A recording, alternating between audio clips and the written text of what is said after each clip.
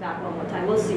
You know, this is actually a nice effect with the moving foliage. So if you start walking, then they come in and talk over you walking, and then they fade out, and you walk one more time, and then you meet Prihaspati. I think that will be a nice flow. Okay. But that's again something we cannot really try in here because we need to have all the lights and everything's great. Yeah. But just that's how we envisioning that scene. In New York, I was a playwright and an actor, and I worked for a university. And I just got very, very interested through the theater scene in New York in Asian theater. And I started looking around for places where I could study that sort of in a really codified and in-depth way. And UH has the only Asian theater program in the country. So here I am.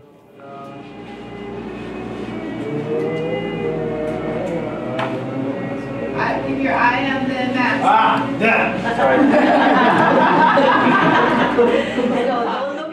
As an actor who was really trained completely in Western theater before I came to Hawaii, you know, all of my experience and all of my training was look at your partner, listen to your partner, you know, and really act in a natural way. And of course, that's not at all what we're doing here. You know, now the notes I get are, look at the screen, not at your partner. You know, your mask should be looking at their mask, not you looking at the other actor.